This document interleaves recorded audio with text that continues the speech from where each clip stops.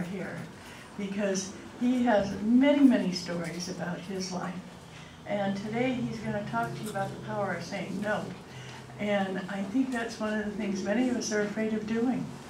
How many of you are afraid you let people down, or they're not going to like you? Well, whatever it is. I'm so excited about hearing how to say no, because I'm a Pollyanna. I say yes to everything. That's why they tease me about that. So please come on up to Simone. I keep saying Simon, Simone, forget it. Don't worry about what I call him. He is our speaker today. Come on, Simon, come on up. Yay, Simon. How far does this mic go? Can I carry it around the room? Can I Use the orange one. It's got a very long cord. travel with it? You can travel with Good deal. Reach. Stuff. I think the orange one is has a longer cable. If I gotta switch it up, I'll switch it up. Okay, here, just pull. Just pull it out. No, I don't need to move it yet. Okay. Okay, cool. Wow. Ooh, you smell like God. Really, because I'm sweating like a sinner in church. Your hair's so nice and curly. You look so good this morning. Thank you. It was thirsty, so I gave it moisture. Good self-care. Before I start, I want to dedicate this talk to one of the gods I worship, Loki, who has taught me a lot about truth to yourself and others. And I also want to ask that, this is something that we all do anyway, but just a reminder, I think for this talk specifically, it would help to be very mindful of our egos today, and just notice what they're telling us, and accept it, but maybe not engage with it just yet today. I'm going to start with a couple stories, and this is the first one, just so I can mark them off. I was walking in San Francisco. I was on my way to the Asian Art Museum, walking down Market Street, and I see a young woman wearing a red vest that says, "Save the Children." And she's got a tablet, and she's ready. She's ready to snare somebody in and convince them to save the children, and that's so great. So I'm walking, and she goes, "Do you have a minute?" And I'm going, oh boy. Oh God, I'm broke. Oh boy. But I want to give her a chance. Maybe I can give her like something, right? So I go, sure, I have a minute. And so she launches into it. She gives me the spiel. She's like, we want to save the children, for just $1 a day. And she shows me the map with all the, countries that have poor children in them. The United States is highlighted, which I'm not surprised about. Yeah. So I'm there and I'm listening and I'm like, this is a great mission. And she asks me, for $1 a day, you can pledge $1 a day, you can meet the child and meet and do this thing and bond with them and send them letters. And I'm like, well, so it's a monthly business. And she's like, yeah, you pledge, $35 a month. And I said, well, I can't do that, but I can give you something now. And she goes, well, that's not really how it works. And I explained to her, well, this isn't really going to work for me. I can't do $35 a month because I can't predict what next month is going to be like. And she was really trying to convince me, and I said, I'm sorry, it's going to have to be a no. And she said, okay. And I look back on that, and I think to myself, well, if I had just said no from the outset, she probably would have, in that time, she tried to convince me, find somebody who would have given her a yes. And I really wasted her time. My next story is in the same part of San Francisco on Market Street. I was walking to the train, and I spot a woman in a wheelchair. She's on the ramp, and she's not moving on the ramp. And I make eye contact, and when I make eye contact with people, smile, hi. And she smiles and says hi, and notice her chair's not moving, so I go, do you need a hand? She goes, no. Actually, can you go into that building and find Jeremy? He'll help me. And I go, oh, where's the building? Where's Jeremy? Was it this way? Is it that way? So I go in, and I ask for Jeremy, and Jeremy comes out, and I said, cool. It sounds simple, but a lot of the time people's impulses in that situation is to go up to the chair and start pushing. Now, if I had done that, first of all, we wouldn't have gotten anywhere. It would be really embarrassing because that chair was a power chair and it was stuck. Secondly, had I done that, I would have really violated her space, and she probably would have just told me to buzz off, and I wouldn't have actually been able to give her the help she needed. So I wish this was a talk about how to say no, but I'm not good at saying no. Thanks, Casey. I wish this was a talk about saying no, but I think it would be hypocritical for me to try to teach y'all how to say no, because I'm still learning it myself. This is more about why no is important, why it's important to say no, and why it's important to hear no. I think one value we all share here is personal autonomy, which means keeping charge of your own life and your own body. And because of that, we want to have that, we want to provide that for ourselves and for others. And that's sort of a karma cycle. The more we do that for others, the more we get that for ourselves, especially for the people that we interact with most on a daily basis. And those no's are really important. So when you can confidently hear a no from somebody, it's a very powerful and valuable thing, because that means that person can trust you with their no. And if they can trust you with their no, then they can trust you with their yes. And if you can hear a no from somebody, then you can hear a yes. Conversely, if you cannot accept a no, then there's no way you can believe a yes. No is precious because it saves us from reluctant yeses. Reluctant yeses are muddy and not great, and they're difficult, and the person receiving the reluctant yes, even if they're not an intuitive, knows on some level that that person does not want to say yes.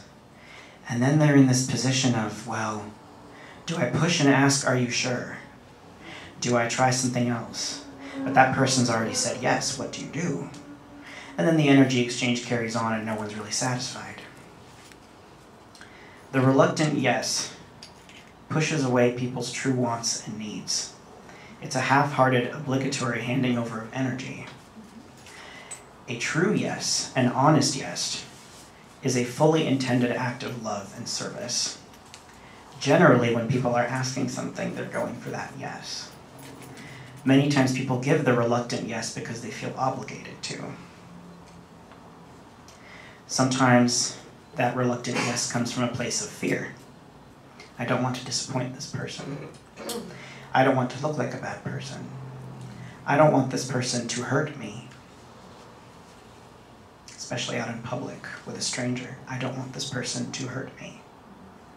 With our loved ones, it can also be, I don't want this person to think that I am unreliable or that I don't love them.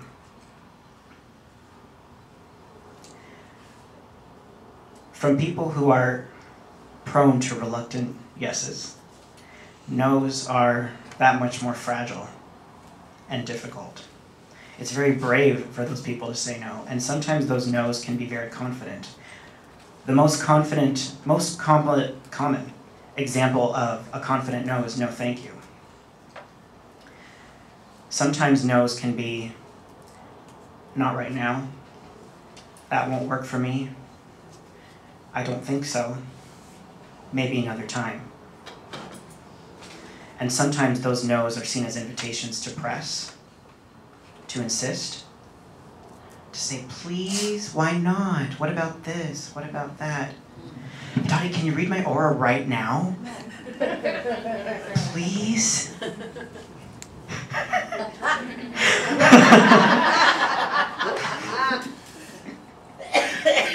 Ronnie, can you sing me a song right now?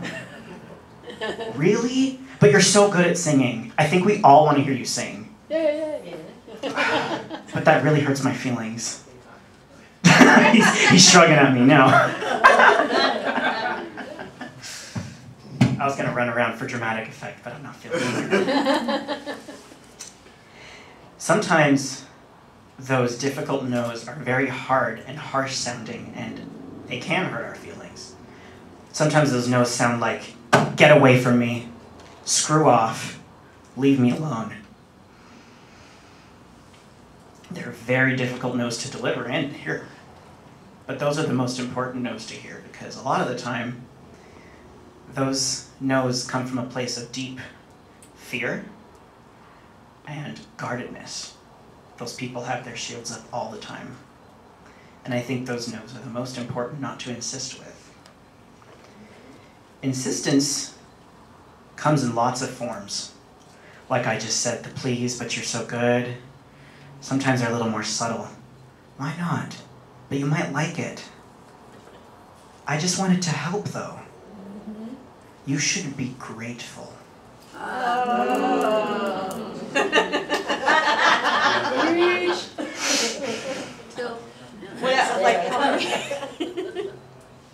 I'm just trying to solve your problem. It's for your own good. It's for your own good. That one precludes a lot of bad things that's happened in my life from the hands of a lot of bad people. No's are loaded. That's why it's hard to give no, and that's why it's hard to hear no.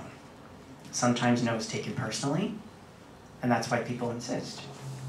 You said no to me, does that mean you don't love me? No. Most of the time a no is about the person giving it, not the person the no is being spoken to. So those difficult no's, they're difficult because those insistences validate why that person is afraid. There are many ways no's can become yeses. A great one is, okay, thanks anyway. What do you need right now? What can I do for you instead? Should I leave you alone? Let me know if you change your mind. And then the topic ends. What? I'll come back later. That might work sometimes. But in order to hear a no, the question has to come. I go back to my story about the woman in the chair whose chair was stuck. If I had gone up and pushed it for her, there's no way she could have opened a door for a yes for me. And there's no way I could have opened a door for a no for her. It would have just been me going right up and getting in her space and assuming something she didn't want. There must be a question. Would you like some help? Could you do this for me? Can I come? Without opening that door, you're essentially barging in on that person's space. There's no energy exchange or an energy take or an energy force. Even people who aren't energetically inclined can feel that. And they can't put into words why they feel violated, why it doesn't feel good. But they look back and they think, I didn't like that. I wish I had said no. I wish I had done this. If only they'd asked me first.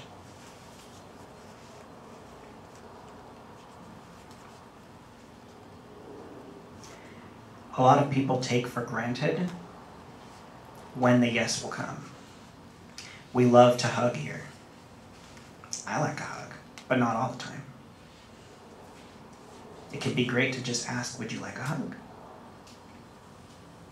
With couples, sometimes it's taken for granted that they can kiss whenever they want. It's not always true.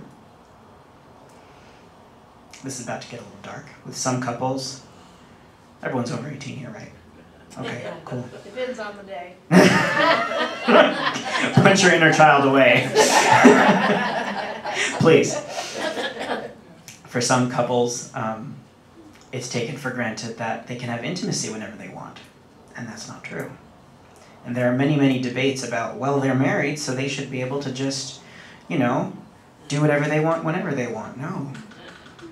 And there's this huge, if you're paying attention to this Me Too business, for those of you who don't know about Me Too, it's about people coming forward when they were harassed, when they were assaulted. They're saying, people say women, but it's really anyone of any gender. Yeah. And, people are expected to say yes because, well, if you say no, don't you want the attention? How could you be so ungrateful? Don't you want the job? Don't you want the job? Don't you want to stay at this job? Don't you want that raise? You're asking for it? Aren't you asking for it? We live in a culture of yes. Yes, I can touch you. Yes, I can guide you this way. Yes, I can brainwash you like this. Yes, I will buy it. Yes, I will take it. Yes, I will steal it. No is so wonderful. No sets a boundary between yourself and people whose energies you may not want in your life. I love no.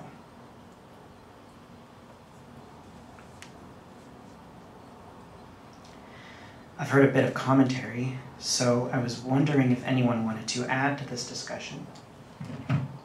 Pulling out the mic now. It's not time to drop it yet, so I won't.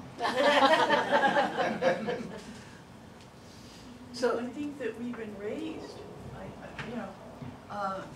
for me, to be a good girl, you always said yes. Yep. You never said no. No matter what it meant for you, you wanted to be sweet and loving and you wanted approval. And saying no didn't get approval. So I think there's hopefully the newer generations are now realizing they are responsible for their thoughts, but they're also responsible for their body and what they can have happen to it. So I think saying no is something, kids learn it, look at little kids at 2, one of the first words they say over and over is no. And we keep trying to get them to not say no, but quite often it's for their best interest.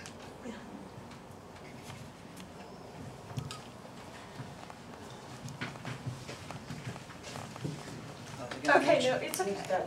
Oh, it's stuck in the corner. Yeah, no, it's okay. Thank you, Norbert. Just one thing to keep in mind, also, one of the things that some kids learn is in abusive situations, you don't say no. Right. And grown up, we're all grown up now, it's a matter of relearning how to say no, how to set the boundaries, how to redo things. I think that's important. And I like your lecture, thanks. Yeah, especially for people who've had those pasts, it's very difficult to say no. No meant, well, no dinner, a beating, a whole lecture about how you're so bad. Anybody else? Very good. Has everyone else, though? What? Wait, what? You What'd you said say? something, so I'm giving you the microphone now. Oh. Chuck. Uh-oh. Oh shit, it doesn't reach. Energy has said no. You're gonna get it one way or another. Oh. Just kidding. Do you really not want to speak? I don't know. I haven't decided. Do you want to weigh it? I don't really have anything to say that's not going to sound like a big old hedgehog. So. I'll sound like a hedgehog. We don't care. Okay. They sound like little coffee makers. Yes, they do. Dude, they're so cute. Okay, I won't force you if you don't want to. Actually, here. Okay. So now that I've talked about hedgehogs, the reason why I really relate with hedgehogs is their no is undeniable. If they don't want to be touched, if they don't want to be pet, if they don't want to be messed with in any way, they will let you know in a very, very certain way. And I think that that's honestly part of my spiritual, professional, self-actualization journey is finding my no. And it took me a very, very long time to find my no. And unfortunately, my no sometimes has to be very, very firm and definite, or else I will get lots and lots of responses that are unproductive and that I don't want. And I tend to bond best with those who can relate to similar experiences. And I think that's all I really have to say. So basically hedgehogs. Thank you. Yeah. Anybody else? Simon, I Oh, do, sorry. but I'll come over because the light's not gonna. Sure. So one of the places that I get really rattled with a no is when my adult children ask me things that my rule has been when they were teenagers, to love you is to not do for you what you can do for yourself. And that worked pretty good when they were teenagers, but now they're showing up as like, I've had a hard day, Mom, could you make me dinner? And to say no, there's this whole dialogue in the back of my head. I mean, I really am saying no, because it's like, the kitchen's not open, you can do what you want, but I'm not doing it. But there's a whole conversation that happens in my head about how it activates me thinking I'm not a good mom, or I'm not a good person, because there's a part of me that wants to do kind things for them. But there's a whole other part of me that goes, I've got other things to do. I've got plans. I've got to, or I'm tired. Whatever it is. But just that internal dialogue that it doesn't interfere with me saying no, but there's this uncomfortable place that I have to sit with after I've said no. Yeah, the consequences of saying no. Yeah. Consequences can be hard. Yes, it can. I'm not saying that no is always wonderful and innocent and perfect. Sometimes no is cruel. Well, I'm not being cruel. Oh no. Not No. Okay. No way. That's boundary setting. You are not Chef April. Girl. I haven't heard about the bodies in the basement yet. So. The bodies in the basement. Let the bodies hit the floor. What the point I wanted to make today is that no can be loving. It can help that other person know when your yes is true and meaningful.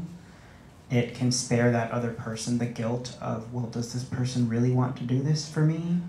Does this person really want my help? Does this person really want me to come? Does this person really want me to make me dinner? And then, the reluctant dinner, then the food is, not made with love and doesn't taste good, and then it defeats the whole purpose of asking for dinner. There you go. Hopefully, No yeah. is boundary setting. Yes. Yeah. And no is boundary setting, and boundaries are difficult for so many people. When I was married, I was punished for saying no. That's why I was only married 2 years. And, because boundaries have never been easy for me. As Dottie said, I wanted to always be accepted. I was the child that I wanted everybody to love me. And I had been called stupid in my lifetime for wanting people to love me. Boy, that's stupid. Why do you do that? You do that because you want to be loved? What they were really trying to say was, we love you just the way you are. And I didn't know that at the time, but throughout the years, what I realized was, if you love me enough, you honor me enough, and you'll honor my boundaries as well. So I just want to close with that. A lot of people might see boundaries as, how's this work? There we go. How does technology work? A lot of people see boundaries as, they're, oh, you're so mean, oh, you're so this, oh, you should be this, you should be that. It's an act of love for everybody involved to say no when you need to say no. Oh, David, hi. A lot of people make the mistake of thinking that a person is very rigid when they say no, and that's not the case. So David said a lot of people make the mistake of thinking that a person is very rigid when they say no, and that's not the case. Sure. So ask the question, hear the question, say no when you mean it, say yes when you mean it, and be firm. And be mindful for those many shades of no that can be very difficult to deliver. Thanks. Thank you. I'm just so impressed you got all that off of that little phone. That was wow. Oh, my water's up there. Whoops. Here it is. I need that. Okay.